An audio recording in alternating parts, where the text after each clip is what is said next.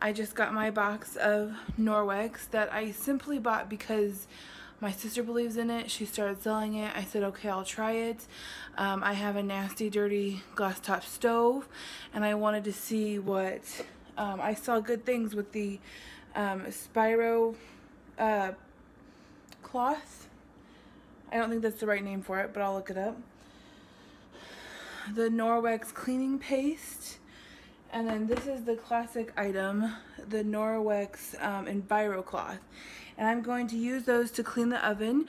I'm going to take a quick break, shut this off so that I can do the video actually looking at the stove. So I'll be right back. Okay, so this might be kind of hard to see, but my stove has been the bane of my existence because I cook, my husband cooks, and my husband is really messy, and it drives me nuts. So you can see, like, there's a lot of like baked on stuff that I clean this baby, and I usually use Clorox disinfecting wipes. I also use a oven cleaner, and it just doesn't do the job. So I'm going to show you what I have learned. This is, again, my first time using this. I haven't even opened it yet. So here we go. I just did open it. It's like a chalky paste. So I got my Spiro sponge. And you just kind of scrape some of it off. Like that. I hear this goes a long way. So I'm just going to scrub it on my nasty stove. I wish you could see just how nasty this really is. Because it's gross. It's an embarrassment. Okay,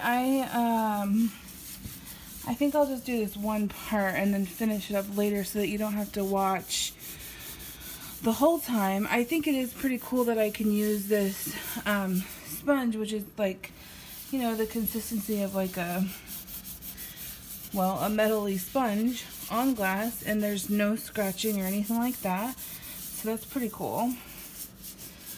Okay. Okay, now let me get my EnviroCloth. I need to, don't just ignore my dirty dishes. You gotta wet that down just a little bit. And here we go.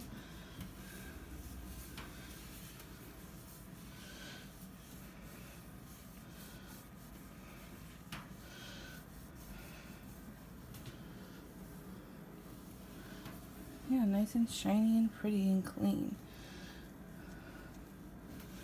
Okay. You can see that it's definitely cleaned it off compared to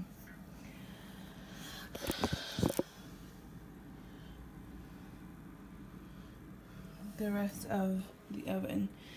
Now I am going to turn this off and scrub it and show you the after of the whole thing. So I'm back. I cleaned up the whole stove top. I wanted to show you from this direction because you can see how shiny and pretty it is. And you can also see I also cleaned off my microwave because it always gets, you know, fingerprints on the handle and all over there. So what I did was I scraped down my stovetop with the Spiro sponge, and I also used this the cleaning paste, and then I wiped it up with the EnviroCloth, and then I actually kind of buffed it out a little bit with the window rag. I don't exactly know what this is called, I forgot. And then I also used it on my stainless steel fridge, and you can see that you can't see the spots on that either anymore.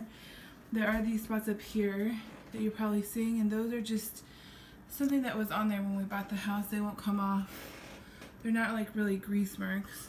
I will say I was hoping that there's some really stuck on spots here on this oven that have been here. We bought the house about 2 years ago, and they were there even before that. And it didn't get that off. I don't know. I think that it will be really hard to get that off. Some of it's like really caked on stuff. So it didn't do that, but I can say that it looks so nice and clean and much different than it would look with the disinfecting wipes. And I mean, I will say, without being able to look at you and tell you, I guess I can tell you this way, I really like this product because I am 5 months pregnant now, and I can use it no problem, no strong smells, it's fine on my hands, I don't need gloves, because it's safe. It's made with, it's got a little bit of, it has marble flour, natural soap, and traces of coconut oil. Skin friendly, environmentally friendly. So it just makes me feel good that I can clean that way. And this right here these are my the basic tools of what I am starting with, and we're gonna go from there.